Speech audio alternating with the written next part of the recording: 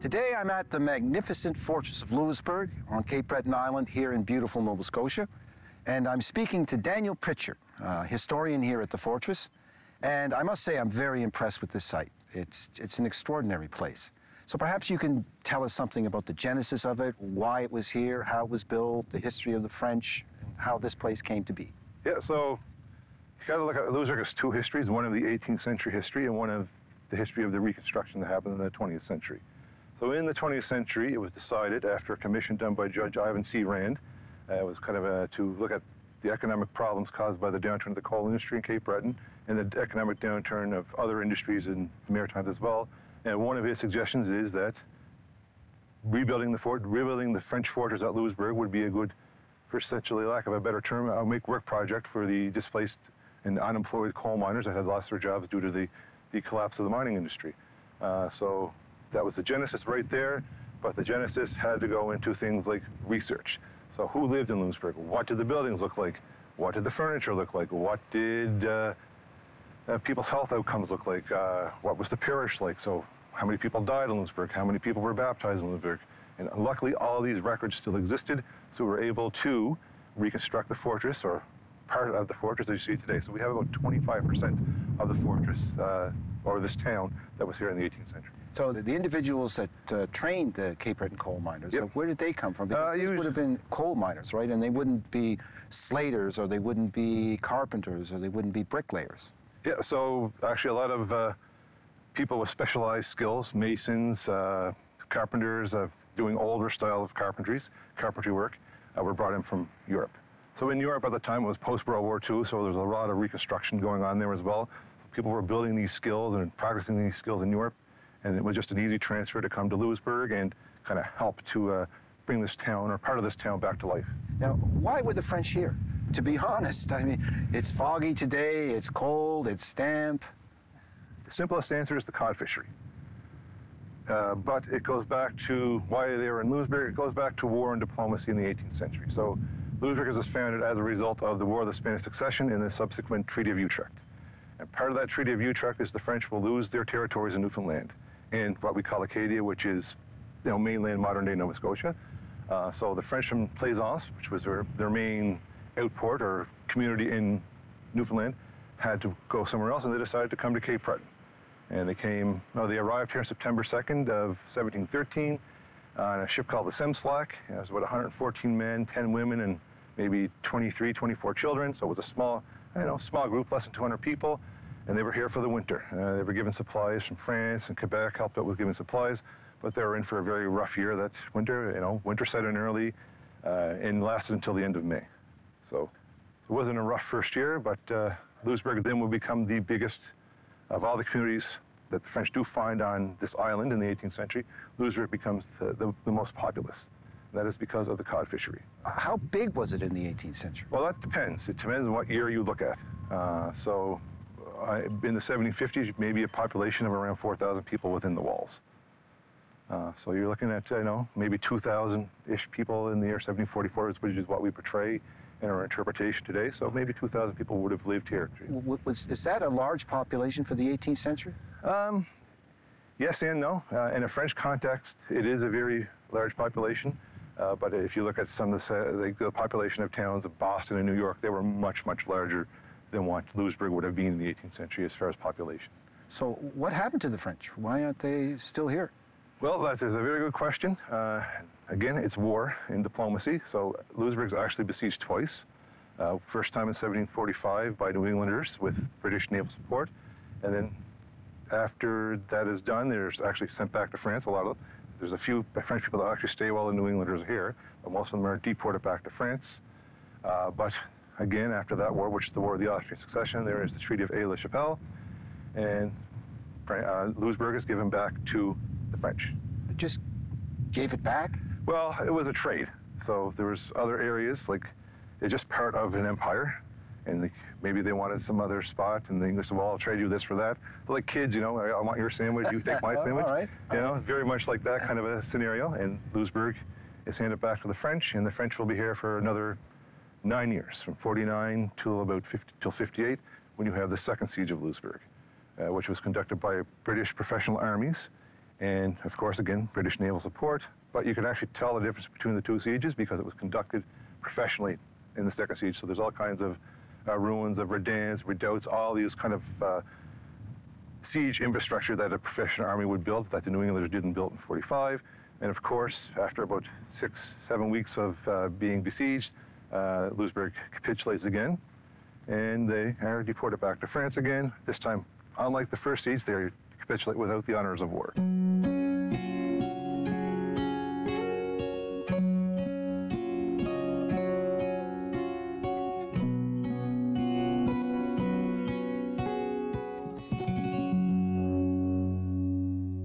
Well, Daniel, I have to say this chapel is magnificent. It's absolutely beautiful.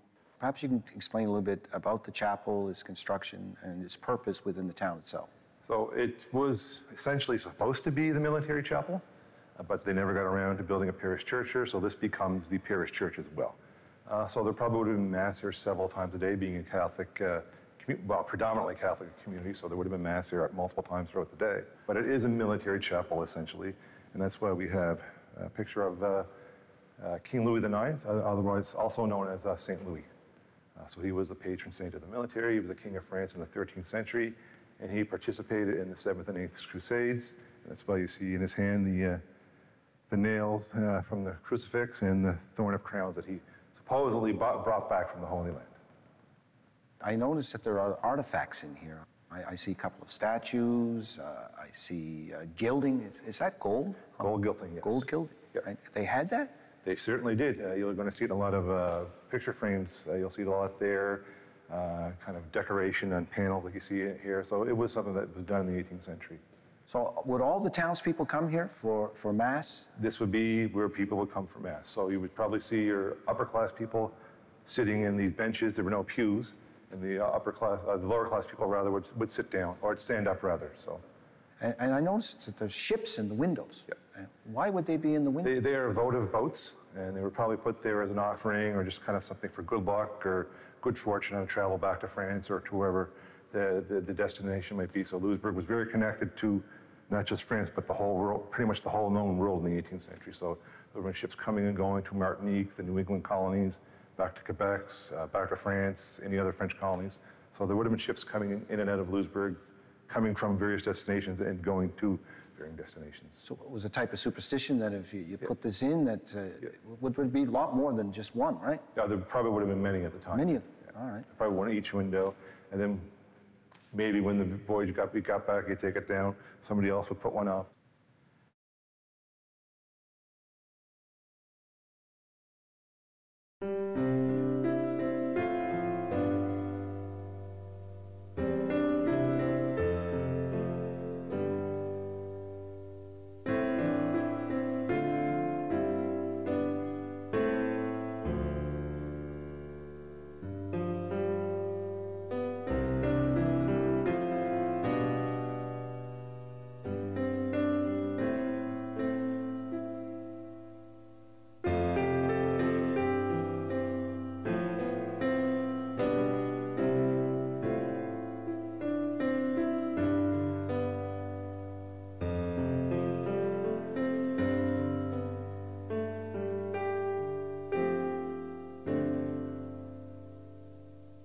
I'm here speaking to Mallory, the archaeologist here at the Fortress of Louisbourg in the Conservation Lab. And I have to say, I look around, I see you working on all these artifacts and pieces that you've taken out of the ground. And it's a pity that it's not open to the public, but it isn't, is it? No, so this is kind of a behind-the-scenes look of what we're doing here at the Fortress. So yes, drink it all in, but this is what happens after we bring things back from the field. So after we've excavated, we'll bring them back to the Conservation Lab, and we have a conservationist on staff who will clean and prepare and preserve the objects for storage in our collections.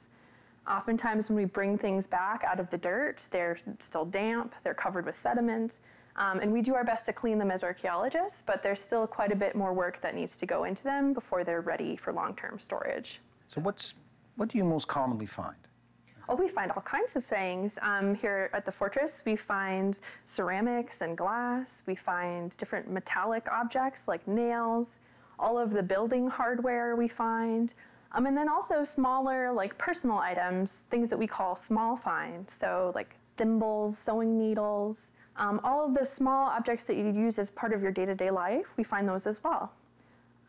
Here at the Fortress, we are also fortunate, and this is quite rare for a site from this time period, but we often find textiles. So particularly in areas that have been wet for a long time, like a latrine or a well, if an object falls in there, it tends to be better preserved. And among those objects, we found some textiles, including a knitted cap, socks and stockings, pieces of military uniforms, hat pieces. So that's quite interesting and quite rare for a site from this time period in this region. I notice here on the table you have an artifact in pieces. So you're going to try to put this back together again, right? So it's sort of like putting together a jigsaw puzzle, isn't it? It is. And that's one of the most time-consuming parts after the excavation is refitting all of the pieces of the objects back together.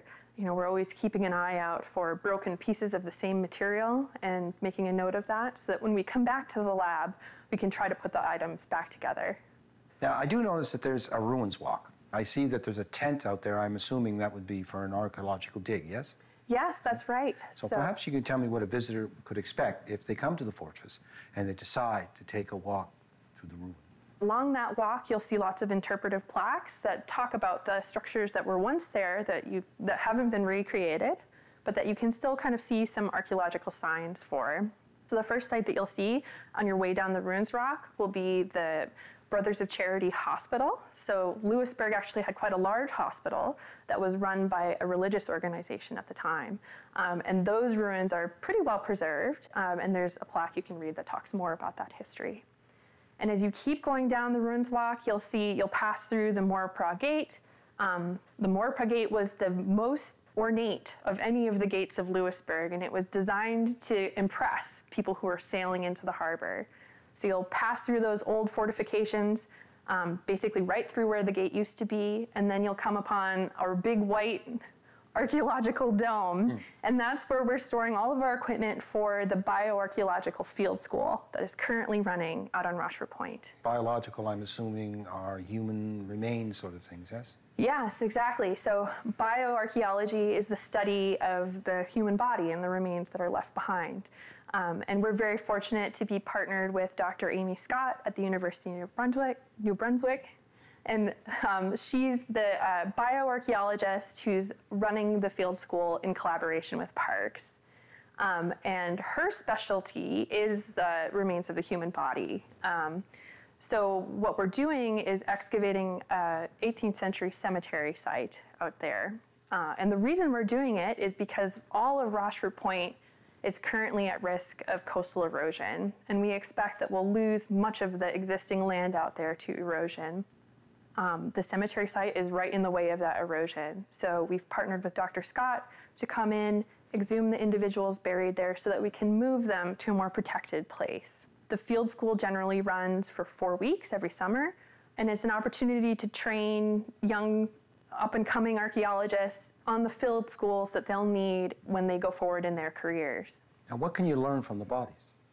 Oh, so much. So for every individual that we take out of the ground, we are able to establish kind of a basic profile of their age at time of death, their sex, and whether they had any traumatic injuries that may have contributed to their death, or perhaps chronic injuries or diseases that show up in the bones. So your skeleton really serves as a kind of a collection of the history of things that have happened to you throughout your life. So in addition to a basic profile on who these people are, we can also do more advanced testing to figure out perhaps where they were born, and questions like that. So it's a really wonderful opportunity to learn more about the people who lived at Louisbourg and what their lives were like. Now, these would be French, or would they be New Englanders or somebody else that was buried in there? How could you tell the difference? Well, that's an excellent question. It depends on lots of factors to determine where somebody might be from. And so at this time, New Englanders were generally speaking of Anglican faith, and the French were of the Catholic faith. And those different faith communities had different styles of burial at this time. At this time, people of the Catholic faith were generally buried in only a shroud without a coffin. whereas folks of the Anglican faith were maybe buried in a shroud and a coffin. And sometimes even we find coffins that have decoration on the front that might say somebody's initials or perhaps their regiment and their year of burial. So for folks who are buried in coffins or perhaps decorated coffins, we think those individuals are more likely to be New Englanders, whereas folks we find who are just in shrouds, they're more likely to be French, possibly. But another thing we can do is actually test the enamel, the tooth enamel of the people we find, and that can tell us where somebody was born and grew up in the early years of their life. Your teeth? Yes. How could you manage that? Well, there are isotopes that become incorporated into the enamel of your teeth as you're developing. Both as a very young child and as your adult teeth develop, it serves as a record through time of where on the world you were when you consumed those isotopes that then become embedded in your teeth. So we can tell actually if somebody grew up in Europe or if they grew up in New England, for instance. And we do have some folks who we can tell were born in New England, and we can tell some folks were actually born here in Louisbourg. And we have both of those communities represented in this burial ground.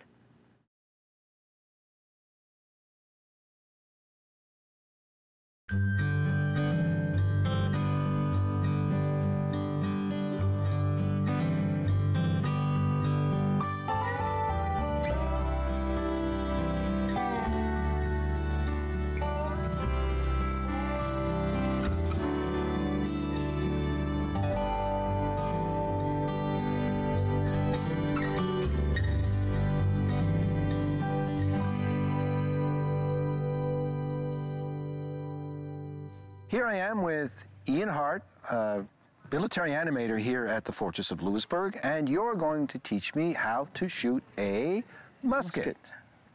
So I am, sir. And the reason why I put you in a wool uniform is because we don't need static spark. Okay, so we put you in wool. Wool's a natural material and it won't burn. So you will be kept safe. These guns will throw a little bit of spark, but we'll make sure you're safe and sound, and we'll have air protection on you and eye protection in everything we do. So I'll make sure that you're perfectly comfortable before we give you the musket. When I pass you the musket the second time, your gun will be loaded.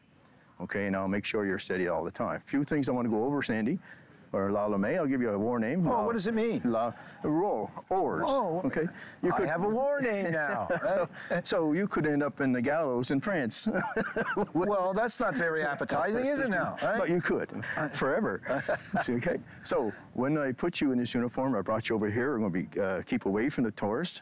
I took away your any cell phones or any watches, anything like that, to make sure we don't get a static spark with the black powder. So one thing that's important is the word fix. If you hear the word fix, do not move. Stay where you're at. If your gun's up, you stay there until I ask you to put it down. Okay, the next thing you're going to go over is downrange. This is downrange. If somebody appears over the hill, we will fix and we'll stay still until they are moved aside. All right, so have you ever fired a musket or a gun before, sir? No. No. Okay, so we're going to go right from the basics. And what this is a 1734 Grenadier musket. It's a smooth bore, and it's a flintlock and a muzzle-loading gun. Okay, so this is a flint, and this is a hard piece of stone, which actually scrapes on the frizzen. This is a hammer, and inside here you see a little touch hole inside of here, and you'll see this is where I'll put my black powder. All right, so once I put my black powder in, I will close this over, and then I will turn around, and I will load the gun from here, and I will spring it. So when I spring it, I'll load it. When I put this down the side, I'll put it down very slowly like this. And the idea is so I won't have an explosion with my hands, okay? So this is steel and that's steel. If I put it down too rough, I will have an explosion. When I put my ramrod back inside, I will make sure it goes right where it belongs, and you'll see me do this. When I come back to you, my gun will be loaded. So some parts of the gun, this is the butt, this is the cheek plate, and this is the balance point of your gun. That's very important, okay? When I pass you this gun, do not put your finger in the trigger guard. Keep your finger aside like this here, as you can see. The reason for that, I don't need you to fire the gun quickly or by mistake, all right? One of the most important things I'm going to show you today is your feet placement. So I'll get you to stand right here beside me. All right, so if you put your 2 feet apart at a comfortable pace, the reason for that is if there was a ball in this here gun, it would actually be able to knock you over on your keister. Wow. Okay, so So when I give you the gun, I'd like you to put this against your shoulder here. This is a cheek plate, and the reason why it's called a cheek plate, your cheek goes against the plate. The balance point is you can adjust to suit you, okay? So when I put my gun up, I'm gonna watch my head. When my head goes forward, my gun comes up, okay? Just like this, we rock it a little bit. And the reason for that, my arms are short and my clothing takes up space. So I put this like there, and I'll put it up level with my cheek. I don't bend my head to the gun. My gun comes to my face, just like this, okay? So if I give you the gun and you hear click, that is a misfire. If you have a misfire, it's gonna look just like this, okay? A misfire, you have to hold your gun up for 10 seconds in case there is a hot flint in here that will give you a hang fire, okay? So if you hold it up for 10 seconds, and when you bring it down level, and don't look at it. Keep it away from your face, this way here. That way, if we do have a hang fire, it'll go that way on you, okay? All right, so I'm gonna pass you this gun, just like it's gonna be loaded, okay? So here's your gun, okay? If you're not comfortable, you say so. If you're not strong enough to hold the gun, you let me know and I will support it here for you. So I'm gonna come out of here. This is exactly what we're gonna do when we're gonna fire. So put your gun up, yes, okay, raise your gun a little higher, straighten up your neck, there you go. Are you comfortable with that stance? I am. Okay, just see if you can pull your trigger back. Take your 2 fingers, okay, don't pull it back, just see if you can reach it. Okay, you're going like that. Okay, put the gun down. Okay, keep it away from your face. So this time when we're gonna put the gun up, we're gonna put it up and we're gonna count to 10 seconds in case we have a misfire, okay? Go ahead. Hold it up, straighten up your neck a little bit, and bring up your gun a little bit, back on your shoulder, just like that there. You're comfortable with your feet? I am. Okay, we'll count to 10 seconds. And when you fire, we will go off, put your gun down, and we'll rest right there. And then I'll come over here, and that will be the end of your shot, sir. And I'll take your gun from there, and I will come over, I will spring it, and come back, and then I'll load it back up for you if we need to be. All right, sounds good.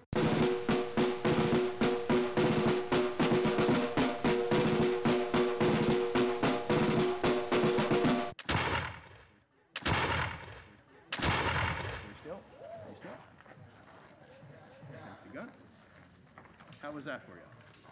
Great.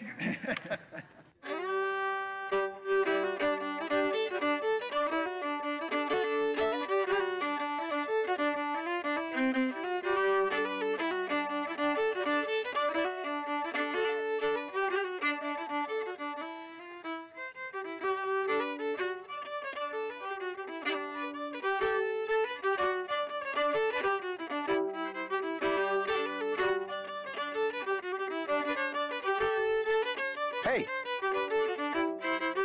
Hey. I didn't get anything to eat. I'm starving. Is there any place I can get something to eat around here? Yeah, there's a bakery just down that way. Where? You go down the street, take a left at the fence, you're right there. It's next to the blacksmith. Is the bread good? I mean, they've been feeding Oh, me it's stale delicious. bread. No, it's fresh bread made fresh every morning. All right, if it isn't, I'm going to come back and we're going to have a different discussion. Oh, I promise. It's All good. right.